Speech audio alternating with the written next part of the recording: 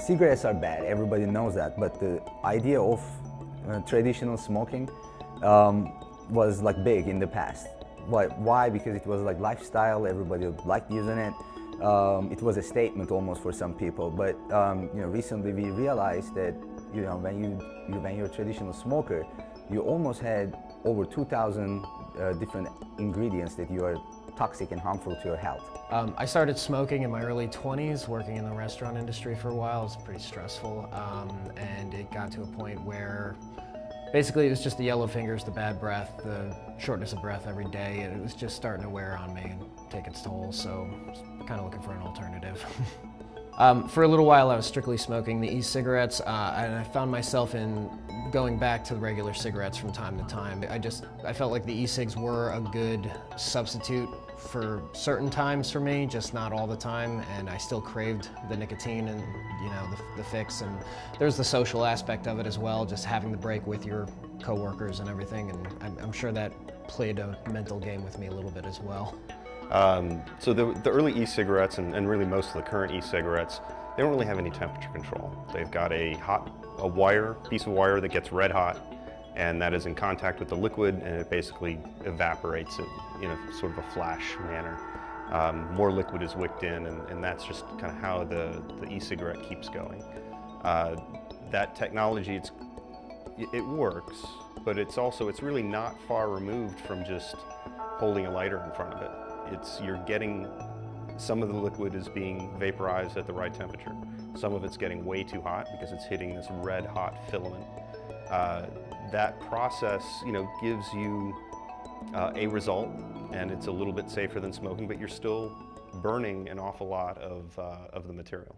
I mean, vaporizers are becoming more popular every day, but there is a misconception because vaporizers and e-cigarettes, they work around the similar principle, but they are also very different from each other. Basically, vaporizers are way more scientific and sophisticated devices in terms of using your active ingredient or extracting your active ingredient out of them. When you compare the two, e-cigarettes are primitive to vaporizers. That kind of a larger view of the market is that you had either really big units, and then at the other end of the market you had things that worked more like an e-cigarette, where you're using a small coil, you're heating that up to a very high temperature, and you can see that the heating coil itself actually just gets red hot. It is going to combust whatever it is in contact with. And the only method for modulating that is the user. The user basically starts tasting that it's burning and has to let off, and they become part of the feedback system. And when we started working with Talon, he was more interested in trying to find something that was really good for portability and really good for temperature control. Basically, Haze Vaporizer focuses on efficiency and ease of use. For a portable vaporizer, it's extremely important when you take it out, even if you use it at home. It will require you to load, reload, clean, refill your unit at all times. But if you take it to a concert, to a party environment, out and about, you don't really have the time to open your unit, clean it, reload it, grind it, do it again. So we focused on creating pre-pack concept within the unit. It gives you dual chambers. It means that you can pack different material when you go out.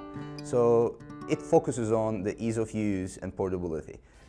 Really, the first thing we did from an engineering aspect is went through every competitor on the market, every serious competitor that we saw on the market, and characterized them, both in terms of how quickly they heated up or would heat up, how quickly they cooled down, how quickly or how well they could maintain the heat while the user was actually using the device. So that was kind of our first step, was to get a baseline. From there we were looking, well, we want a portable unit, we want it to be small, it's got to fit in your pocket.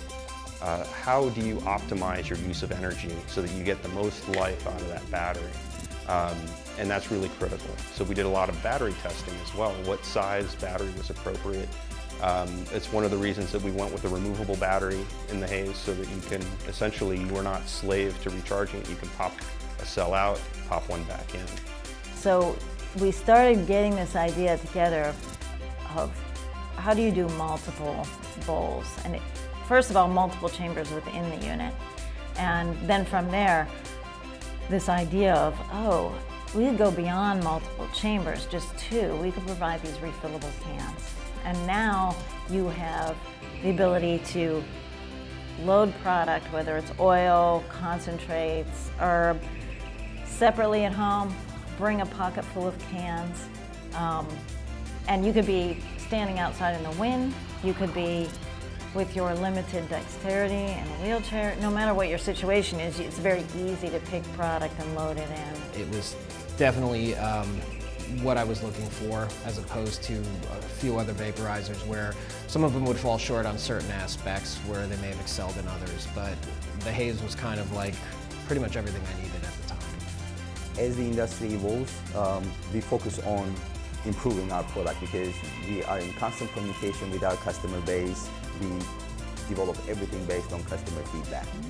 So we blend their ideas into our vision and we change Haze. So that is the reason that we are coming up with our third version, primarily driven by consumer feedback.